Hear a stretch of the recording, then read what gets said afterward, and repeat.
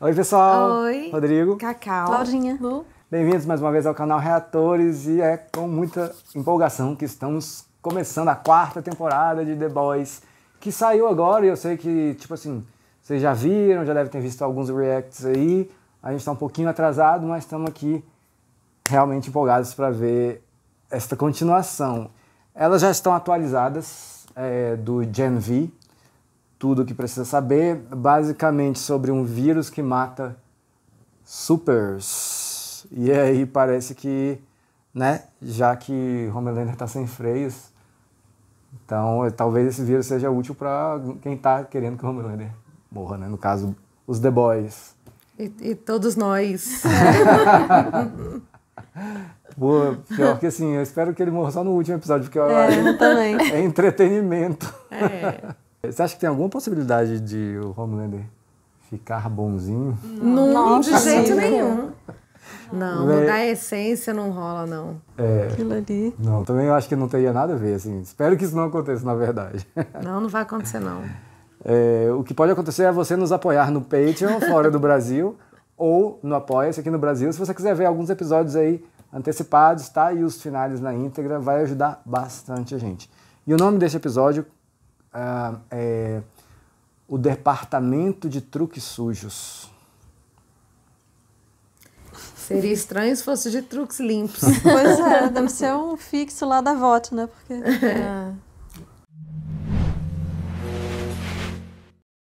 Go on, son. Have a bump. Faz umas caras, né?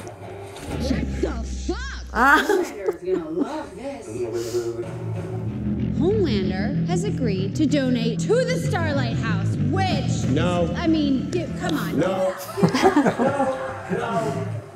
Não. Like the rest of you. I'm better. Homelander is a fucking psychopath. Homelander is protecting them. Não, mereceu. You guys looked out for me. You promised. Well, maybe I don't want to look at you. Hate you. This little guy here is my son. Fuck you, fascist! Vixe. Do you know a recipe? All 11 herbs and spices. Just a pinch. Ela. Coloca na filha, né? Que ela colocou. Your brain's leaking. 10 feet. How long ago? Months, 12 on the outside. Do you know that Soldier Boy was my father? Get out of the building now!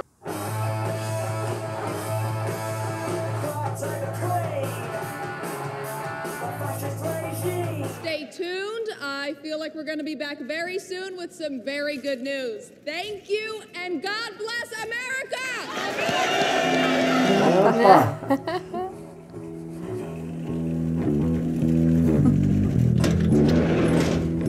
Nossa. Bigode? Sem barba. She says you've been working too hard. You need to eat more. Deu uma emagrecida. Será que botaram essa cena pra explicar isso? Que o bicho emagreceu? Sorry, there's like a million connectors in here and I can't see shit. You helping? Or you just showing off? Oh, for sure, both. Is that it? Right, live and in living color. Tá bem diferente. Nossa, ele emagreceu muito. Sem barba, tá esquisito. Tá muito Gente, tá muito diferente. É o mesmo ator? É sim. Eita, O Butcher tá Butcher vazando. Eu tô derretendo por dentro. Oh, don't you fucking start. I'm fine. Ixi. Who are you talking to? I ain't said a word. Eita, tá doidão. Bom, ela tinha falado que o cérebro virava um queijo suíço, né? Então ele já não deve estar pensando muito bem. We're here commit a bit of our treason. Eu achei que fosse uma arma.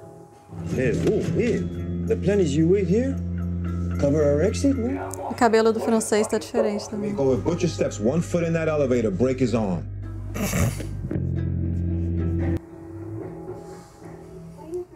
Instruction from door.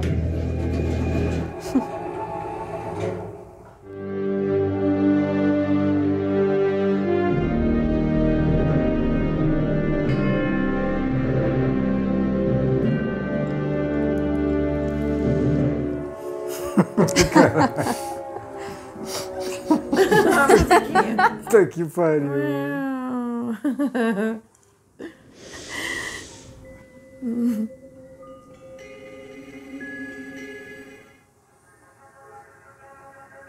Que isso? Um cabelo branco. Sim, mas... De onde? De lá de baixo. O que isso quer dizer? Que ele tá ficando velho.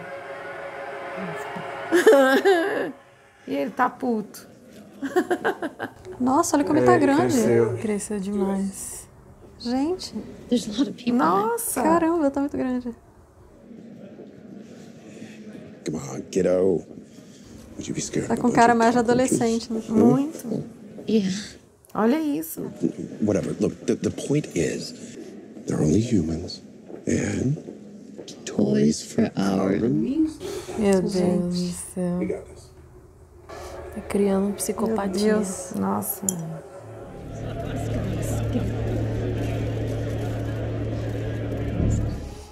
E qual será o poder da filha da... da Nilma. Do not engage. I repeat, do not engage with Homelander. That means you, Butchie. Zoe, you remember my son, Ryan? Hi. Hey, Zoe, you know what? I heard that this hotel makes its own ice cream. Why don't you take Ryan and try and find some, huh? Does nobody come back pregnant? Nossa. Meu Deus. Zoeira. You're too young. Although Ryan could spew goo if he wanted. Meu Deus. I don't want your support. You're on trial for fucking murder. Hi, Doug. One, that's a formality. And two, that's a clear-cut case of self-defense. Foi. Projectile, my son. It was a plastic bottle. Could have had anthrax in it. Not that would have hurt us, but there's a principle at stake, and besides. Any transaction you and I may or may not have had is ancient history. Gente, ele é muito bom. Ele é demais. Well, then let's make some new history. Ladies and gentlemen, Victoria Newman. Nossa. Let's give her a round. Que filho da puta.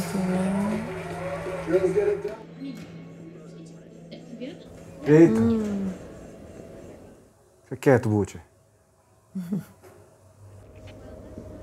Ai, meu Deus. Não resiste, impossível. Here's a minute here, would you, love? Aí ela vai chegar lá e vai falar. I've got a lorry out back.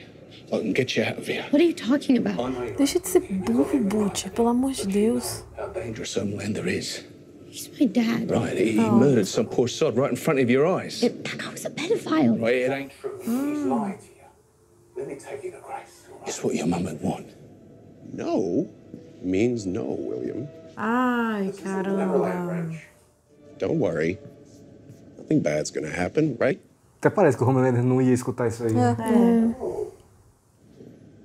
Seems it already has. Eita. Look at that big black mask. Ele enxerga, né? It's too bad. We're not gonna have that last dance together. Bloody hell. You wait to your own voice, don't you? That's a spirit, champ. Son.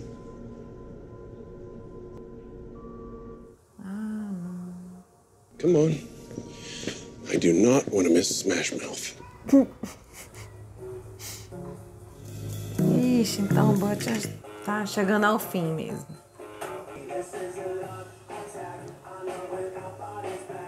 O que eles estão fazendo? Não sei. Espiando alguém. Será que é a Newman? Tá trocando um pelo outro, mas... O French tava colocando alguma coisa dentro daquele frasquinho. What are you doing in here? Apologies. Tá da Nilma. Is that Zoe? We'll be done in just a minute. Pra que essa cara? Oh, meu Deus. Ih, não se esqueça. Que isso? Caralho! Caralho! Que isso, gente? Caramba, que poder bizarro. Yeah, I guess I'll just, wait here. Que nojo. É nojento esse poder, para. Tira.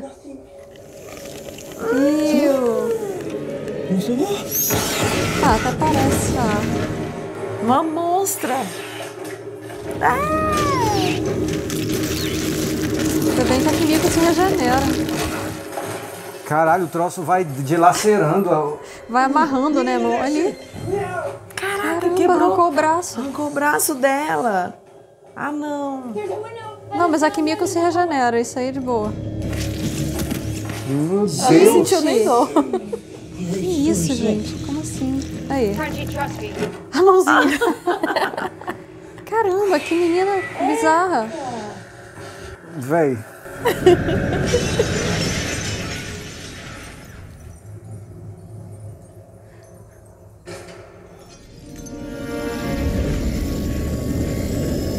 Opa. Ela pegou a eletricidade toda pra voar, né? A mãozinha. Caralho. Não conseguiu pegar. Ah, não. O problema é o francês, a Kimiko tá de boa. Pô, mas deve doer, né? Sei lá. Gente. Acho que não dói não, que ela não esboçou uma reação quando a é. menina arrancou o braço dela. Olha lá, levantando. Vai levantar toda estragada. Ali, a cara pendurada ali. Cola de volta. Meu Deus.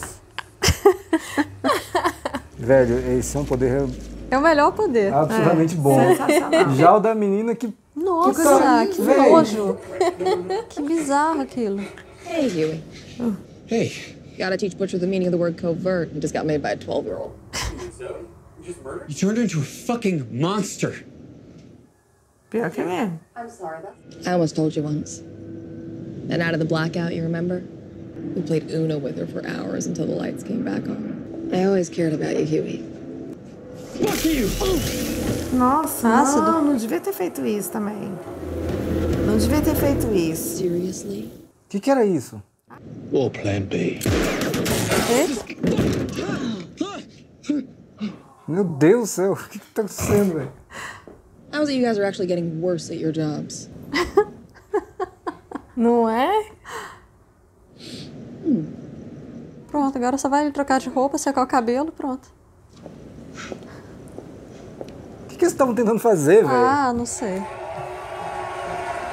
Aquilo não era um ácido? Eu acho que era um ácido. Então. Acho que era, só que... Pra ela não... nada, né?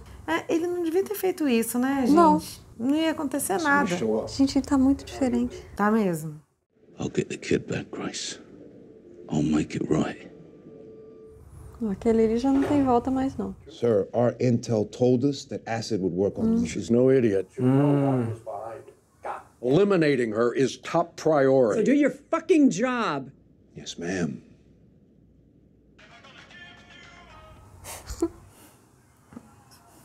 Billy Butcher. Eita. Quem é esse? Esse ator Ele é aquele... No Supernatural ele era o pai do Soldier Boy. What's your shitty code name again? The boys. Oof. Who came up with that shit? Walk away. No, my son, I've got plans and schemes. E eles são parecidos, eu acho. Tem a mesma vibe, né? Sei Não é lá. o mesmo estilo. Ó. And what are you focused on? Homelander. Sempre. Why do I get the feeling we ain't just bumped into each other? You remember the Pantier Valley? You dragged me out of there and dropped how many bodies to do it without giving it a second fucking thought. And yet you still didn't name your son after me, eh? Before the soups start rounding us up and dumping us off in camps. Aliado, pelo menos. É o que parece, né? Principal didn't say why, just that she KO'd a boy. A boy? Don't you dare. She told me to eat a dick. Caramba. Hard time since Todd moved out. You mean since you kicked them out? She's worried. Worried about what? Todd got so deep into all that weird home teamer shit. He's not answering my calls. I don't know where he is. Okay, so... And you're good at finding people. Porra. A gente tem mais o que fazer, velho. É. Well, I get what you saw in that guy. He was good to Janine. Because it sure as shit wasn't a D.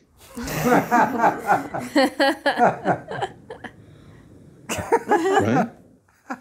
E ficou calada. You have to be good. You're my greatest fan. You are simply bad, brother. Nossa. It's because deep down there's a part of you that is still a little human. Nossa, lembrando de todas as maldades. Vought and Homelander aren't above the law.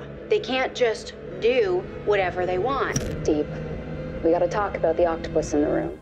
Your ex-Cassandra. There were no relations with an octopus. It's just a racist rumor and a infatuated by a jilted and emotionally unstable, hysterical woman who, let's be clear, pooped in my bed. Nossa. Yes, actually, it is taken care of. Ué? Ué? Meanwhile. Ué? Como assim? Não entendi. Véi, como assim Black Consertaram no ar? Noir? Não dá. Será que é o novo She's no a ar? butterface. Her body's on point, but her face. Yeah, I get it. Nossa. I thought he ate a dog. He ate out a dog. It's a big difference. Sister Sage. What's her power? She's the world's smartest person. She's not smart enough to know when to shut her mouth. Wrangler, isn't he? Texas nut job. The San Antonio office had to cover up those migrant murders. I kind of like him. Amazing choice, sir. Yeah, I totally agree. He's a mensch. You just said he was crazy. What I meant was we would be crazy to, not bring him in. O bicho tá de saco cheio até dos puxa-saquinhos, velho. Gente, agora eu queria entender o Black. Pois é. Surrounded by sycophants and fucking imbeciles. It's just that you make a lot of really great points. Cala a boca, velho. Nossa, cara, que tal ficar quieto? Ele acaba de falar. Blow A train. Nossa. I'm not kidding. Go over there, pull out A train's cock. Caralho. E ele vai, ele. Não. Agora, se tem Beleza. bala, não vai deixar, né? Vai, pau mandado.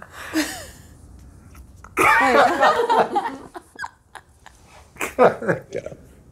Não levanta. O que ele vai fazer? O bicho quer provar que eles fazem qualquer merda, velho. Ah, não, gente. Ah, não. É o profundo, o karma existe. Exatamente. Não, velho. A cara dela. Não, Homelander, para com isso, velho. It's just a spectrum, right, bro? Get off your fucking knees. Isso, pô. Exactly what I'm talking about. Not one of you has the stomach to challenge anything I say. Oh my God. Que saco. You're right? Gente. Não. Nossa. Mas também, tu cavou isso, né, bicho? Porra. É. I was gonna do it. Mas não vai ninguém explicar o Noir? Pois é. Eu acho que algum substituto que botaram Gente, mas não tem condição. Pra existir um Noir, né? Pra não ninguém saber que o Homelander a mesma roupa da Things grew heated between the Starlighter and luz estrelista. Photos of his quote-unquote niece naked in the bathtub. Ah, o cara que o Homelander matou, né? All right, I'm out of here. Recycling bin, motherfucker. We should cut him loose. We're not cutting him loose. Pior que isso aí é uma coisa que completamente o Butcher faria, né? Tipo, não separar o lixo. Well, it's a fine time to fucking will bring that up, isn't it? O bicho tá falando sozinho? Acho que ele falou sozinho ali, já esperando por ela. I'm surprised you called. I'm full of surprises, ain't I? What do you want? I need a hand to get Ryan away from Homelander. Is that all? Boy needs a father. That cunt ain't no father. And you are. Eita. Aí, ele tá ouvindo alguém falar. No começo ele fez isso também. I think I can handle myself. Oh, you mean that nasty little virus they cooking up at Gadol? Oh. Yeah, I know about it. And I know it ain't strong enough to kill Homelander. The material Huey has on me from the Red River group home. I know it stopped him from going to the press. Stops them from printing it. Fucker, I just logged in 5 minutes ago. Okay, yeah, you gotta hit keep me logged in. Sorry. Hit keep me logged in, but spoiler alert, that will not keep you logged in. Exatamente. É isso que acontece nesses sites. Fuck. Eita. Now, the only thing these teens are at risk of is being groomed and thrown into Starlight's LGBT terror dungeon. Thank you for the ride. He's a champ. No, je te prie. You know I can tell this, even from our first group meeting. Anonymous meetings. Right there in the name.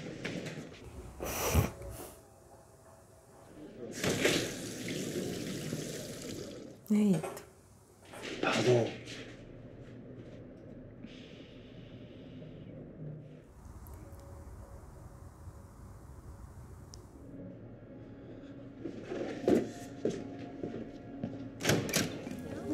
Nem entendi. Oi. Tá rolando um clima.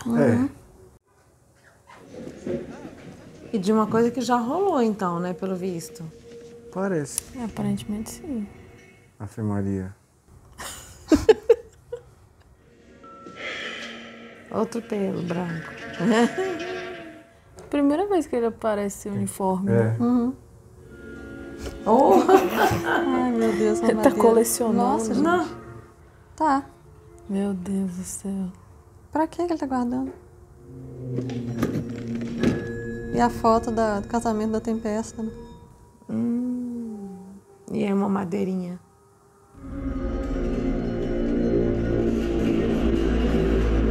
With respect to which Wittgenstein's basic approach is most likely to seem incredible. Sensations and other inner states. In treating both these cases, we should I was never surprised. De boné diferente. Diferente demais. Meu Deus. You're so smart. Show me. Show me. Okay. Como? Based on your public appearances, your stylist is dyeing your hair more often. Did she tell you you're glowing gray? Between that and your enlarged prostate. With my fucking what? Eita. You've been washing them for any mouth breather could see you're going through some existential midlife. Whatever. It's pretty ballsy for someone whose power is a party trick. You are wrong. But I'm guessing you need me in my party trick for something. Eita. Não tem ninguém inteligente lá, né? From someone on my level. Of course, you breathe a word of this, pull you apart. They save people, they cheer. They fucking kill people, they cheer. Perdeu o sentido. If you crush the masses, who builds your monuments? People will tear it apart themselves. Then you get to swoop in, be the one saving it. Então tá, I'd like you to join the set. No. Plus, I'm a black woman who is 1,000 times smarter than you. Your ego can't handle it. I'm pretty smart myself. See what I mean? Smart enough to listen. We can put some of your theories into practice on the global scale. Seduziu. Butcher, what are you doing here? Couldn't sleep. Tadinho, tá sentindo sol no meio do... My dad, he had a stroke. And now they're saying that even if he lives... Yeah, well, I'd know what I'd want. Quick lights out, sitting there, stewing in your mistakes as you weigh out the inevitable. Eita. Tremendo. I hope the old man pulls through. Thank you.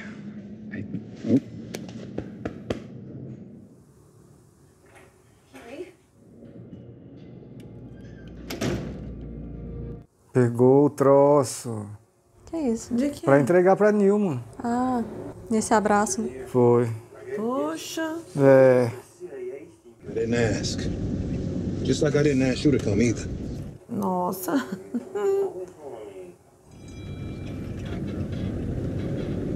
E o cara? Eita, que mico.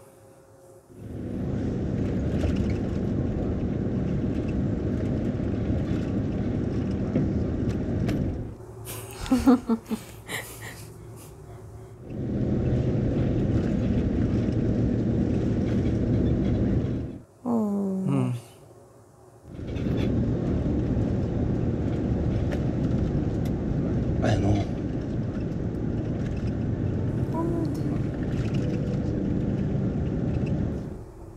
Yo, white boy spotted.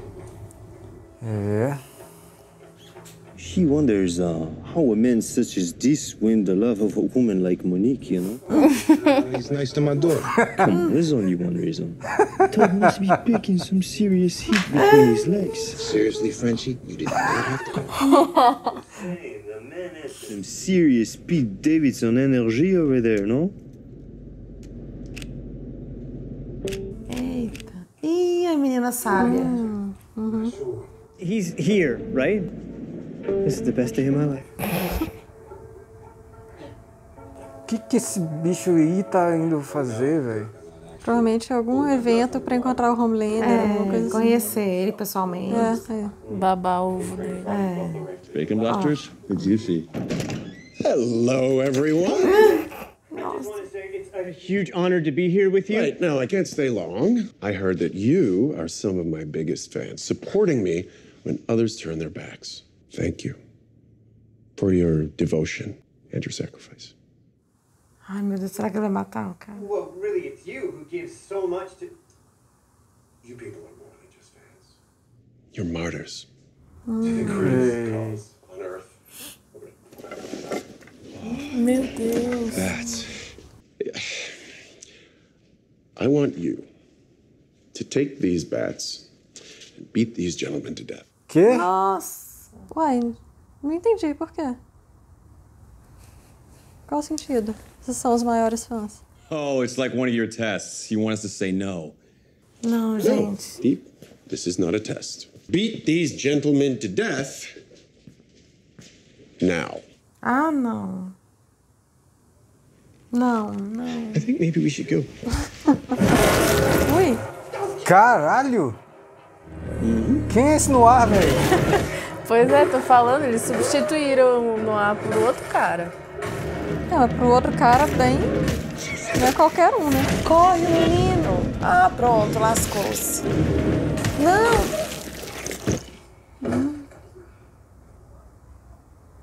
A-Train não precisou fazer quase nada. Nossa. Será que é um teste pra saber quem ele deve manter com ele? Tipo Yo, what the fuck? That was so fucked up, you guys. É, realmente, então, não é o... É um substituto. É. You should be at this trial, no? Ixi, será que vai dar ruim pro leitinho? Como é que tem gente ainda, né? Tem muita gente.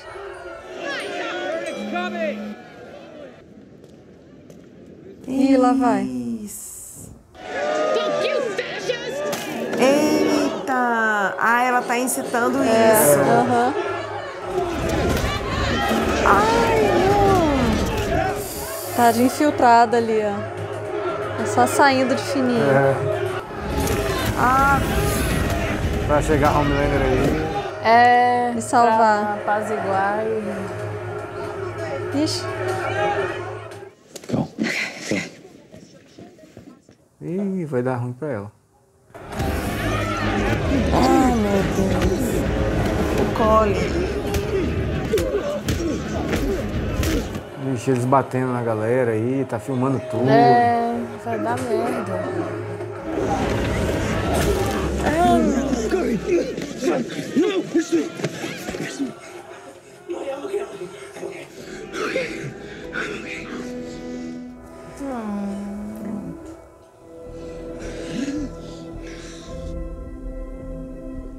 Ai, gente, que coisa horrível. Péssimo. Pegou os puxa-saco maior do mundo. Ai, Ih, tem um plano pior.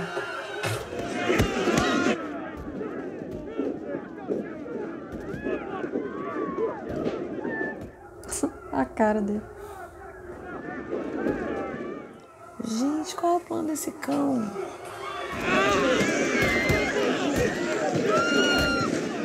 Everyone remain. Nossa. Gente, que loucura.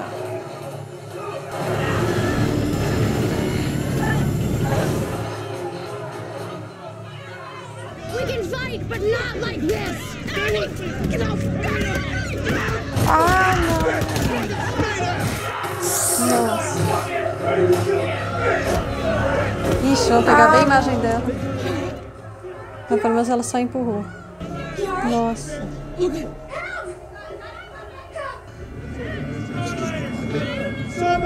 Ah, pronto. Nossa, que viagem.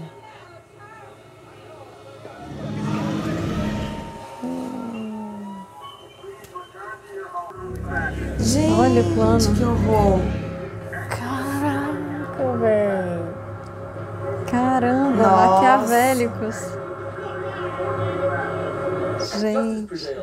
But that moment of national healing was cut tragically short.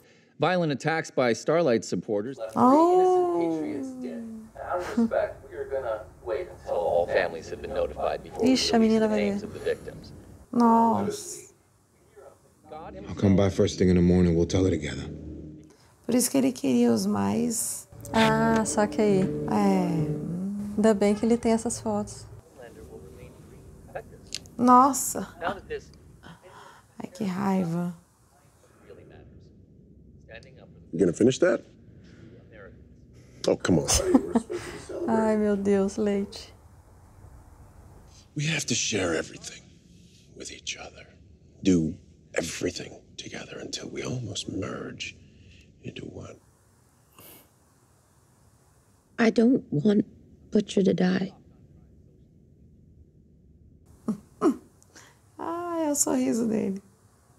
He said awful, awful things about you. Just horrible. My mom loved him. Oh. Se fode aí. What about you? Tô vendo a hora desse bicho atacar o próprio filho. Uhum. Noir was right. It was so fucked up. You have every right to be upset. É a Ambrósia falando? Deve ser. É ela mesma. Look at me.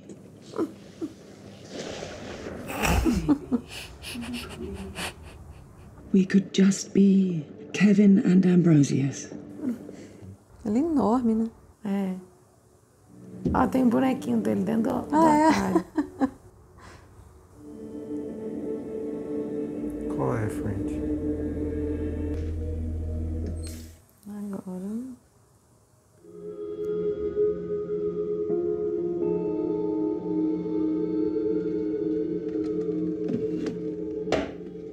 Quem tava na foto? A família do cara. Os pais dele. Deve ser a irmã também. Crossfire, cross country, cross the line, even cross my heart. You know, so anyway, lots to talk about. Give me a call. I'll love you, son. You get better, and I will talk to you for hours about Deadly Cross. You can read the whole fucking book to me if you want. You? I really hope you can hear me. For what it's worth, I think he can. Maeve? Mom? Oxe. Eu achava que era Maeve por causa do cabelo. Eu achei que fosse a Star. You promised me you would take care of Ryan. What do you think I'm trying to do here? I think you're about to fuck over Huey again. Ah, uai, ele tá ouvindo a Becca, né? Porque é tipo o Dexter e o pai dele. Fica vendo. Pode ser. What the hell do you want from me, Becca? Be the man that I married.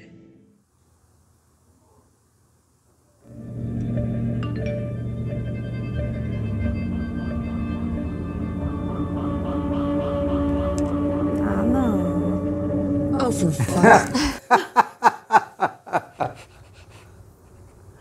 Que coisa horrível. Well, I hope you're happy now. Ai, não.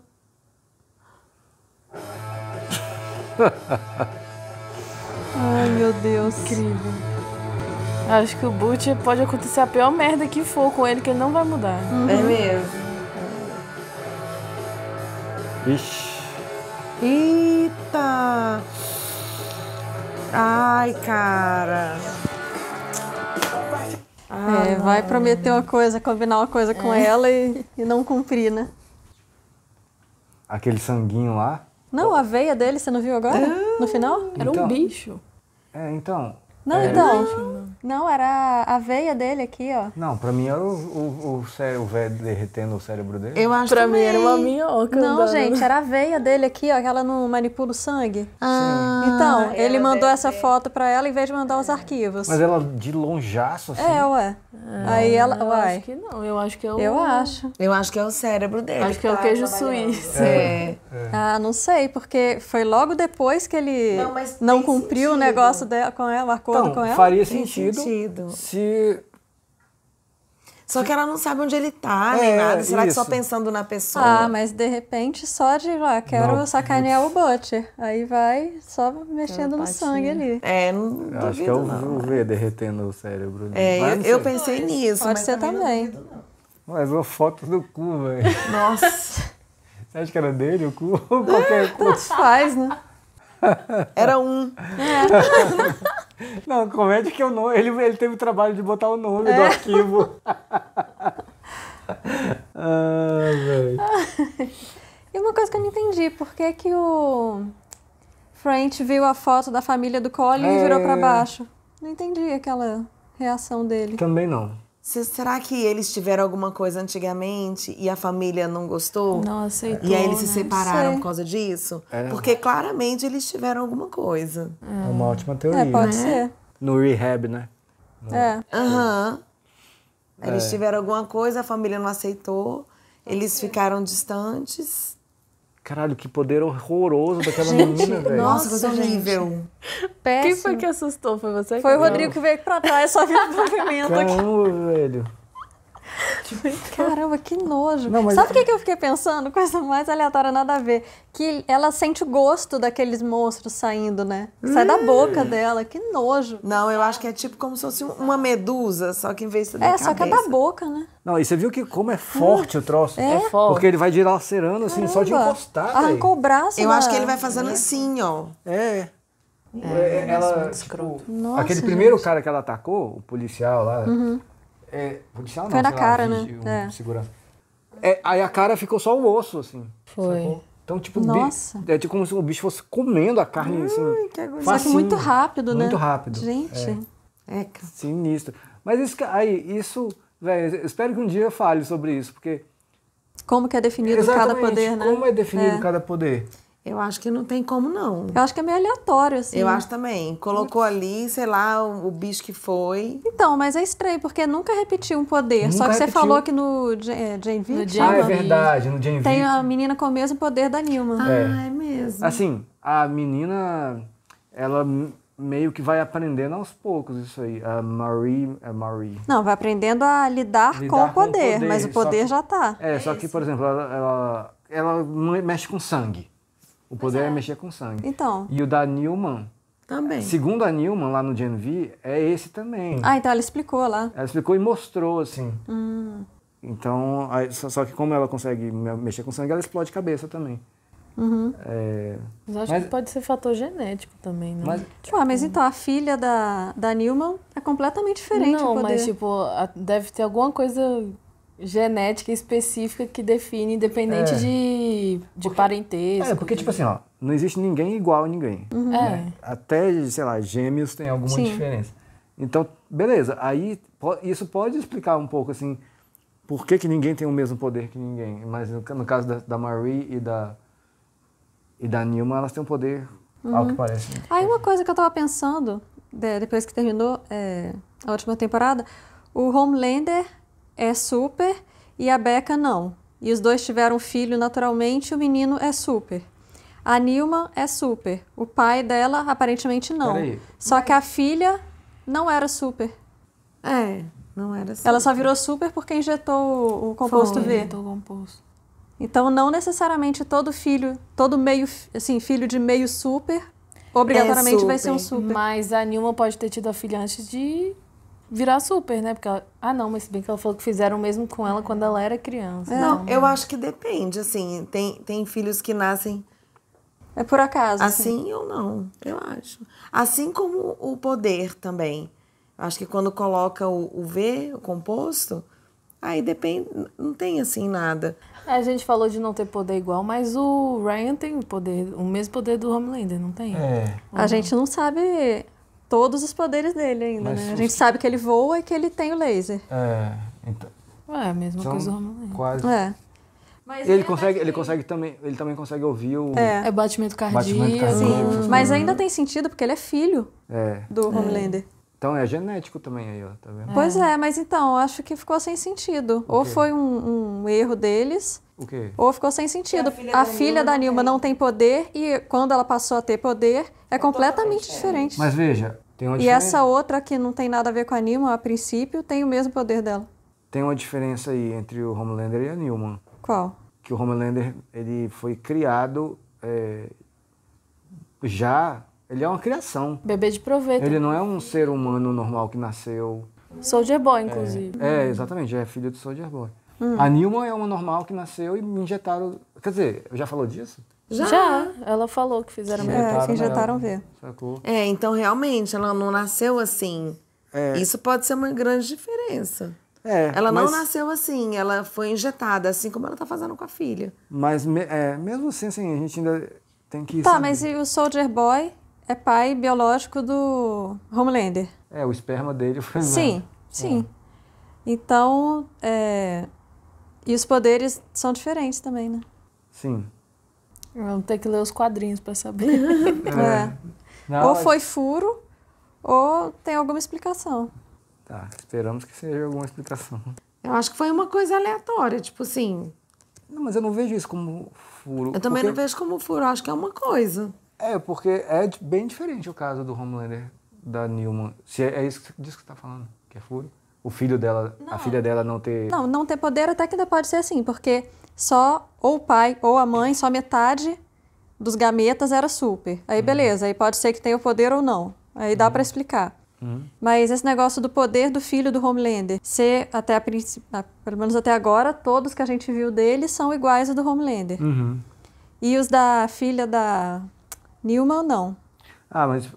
Mas é porque o Ryan nasceu já com poder. E a menina teve que injetar o troço. Aí foi loteria, né? Mas é isso que eu tô tentando entender. Tipo assim, qual é a lógica, né, do poder de cada um? Eu acho que não tem lógica. Pois e Homelander também já nasceu sendo super. E os poderes dele são diferentes do Soldier Boy. E aí, também é genético. Não... Eu acho que a resposta vai estar na HQ. Não, vamos passar longe dessa HQ. Mas assim, pela sua lógica, aí já tem outro furo. Eu não vejo isso como furo. Eu vejo. Total. Mas não é obrigado. Tipo assim, vamos esquecer poderes. Por enquanto. Mas o seu filho não vai ter tem muitas características parecidas com a sua. Mas não necessariamente as mesmas, todas as mesmas. Ninguém vai ter todas as mesmas características do pai. Vai ter algumas. O Ryan tem. Algumas. O Ryan e a filha da Nilma, não.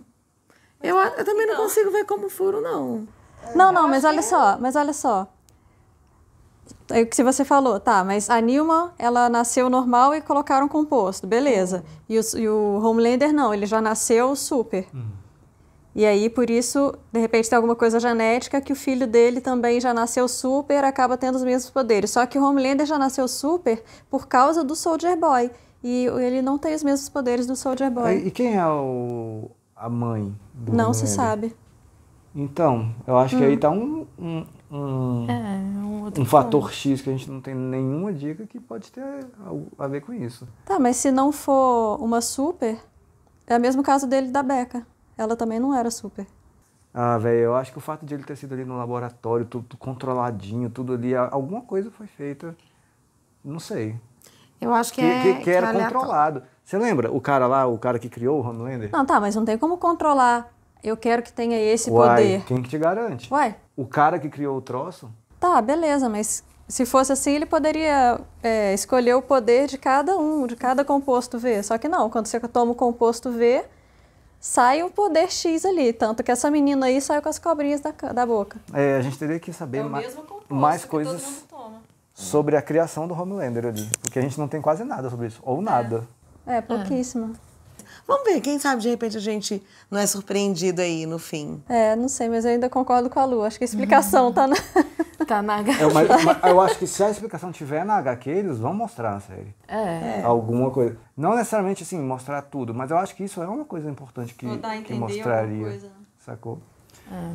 Não, eu ia comentar que trabalho maligno do Homelander com a Sister Sage. Maquiavélicos ali. O foda é que agora ele tem um cérebro. Exatamente. Pra pensar em tudo, já que ele não pensa. Já que ele não pensa. Assim, ele não é burro, Homelander. Ele é inteligente, só que ele é muito impulsivo. E tem o ego. Ego, exatamente. Agora ele tem uma pessoa que pensa e maquiavélica também, né? Caramba, mas foi massa de estrategista. lascar. Foi massa, assim, mostrar que ele próprio tá de saco cheio do Profundo e da Ashley, principalmente os dois ali, concordar com tudo e, velho, a gente mandou pagar o boquete. Ele acaba de falar e o outro vai e puxa saco de novo. Exatamente. Meu Deus. Mas, cara, porra, que sacanagem esse negócio de bater com taco até morrer. Nossa, horrível. E ele pegou os maiores puxa-sacos dele, que é pra descontar esse ódio, porque ele não pode fazer isso com o Profundo e com o Trem-Bala, né? Assim, ele pode, mas ia pegar mal. E pra dizer que eles estavam lá na torcida, porque eles estariam. E pra não ter dúvida de que realmente foi o pessoal da Starlight, né? Porque eles eram muito fanáticos pelo Homelander. Então, e eles estariam lá com certeza. Então, olha ali. Então, com certeza foi o pessoal da Starlight. E o Noir falante ali? Gente, eu tô muito querendo saber quem é esse substituto. Eu acho que colocaram ali justamente porque não podia sumir com ele, né? E ele fala. É exatamente isso. E aí tem uma mega força também, que ele bateu tuf e matou. E pelo que eu entendi, o Profundo e o Trem-Bala meio que já sabem, né? Total. Todo mundo ali já tá no esquema. A hora que ele chegou ali na reunião, ninguém contestou. Tipo, como assim você? Não, sentou, acabou. Exatamente. E agora já temos uma personagem com fala ali da... Como é que é o nome? Sempre esqueço a polva. A Ambrósia. Ambrósia. Já tem uma voz doce e tal, né? Já é uma personagem fixa. O casal mais esquisito que eu já vi. Vocês gostaram do French com o Colin? Eu gostei. Eu gostei também. E eu, desde antes, eu já achava que o negócio dele com a Kimiko não era um relacionamento romântico, sexual. Eu acho que era mais uma proteção. Um carinho, uma proteção. Porque ele salvou ela, né? Sim. Acho que você tem mais razão em falar romântico, né? Não era romântico. Não era romântico. Eu falei sexual, mas assim, acho que romântico é mais a palavra. Tipo, Sim. Não tem nem essa parte. Quando eles deram aquele beijinho, ficou estranho. Foi. Ele saiu, né? E já tinha dado a entender também que o French era ou homo ou bi, né? Quando? Lembra naquele... Eu não lembro qual temporada que foi, mas já tem um tempo. Quando tinha ele, uma amiga e um outro cara. Que aí outro cara morreu. Mesmo. Que eles tinham meio que um trisal ali. É verdade. Então isso já tinha aparecido, assim. Com a Sherry. Com a Sherry e o cara. Verdade. Isso, verdade. Legal, gente. Eu achei massa esse primeiro episódio. Gostei também. Estou empolgado para saber o que vai acontecer nos próximos. Deixa aí seu comentário sobre tudo que a gente falou, se a gente perdeu alguma coisa, se você reagiu dessa forma que a gente reagiu também. Tá bom? Valeu, até a próxima.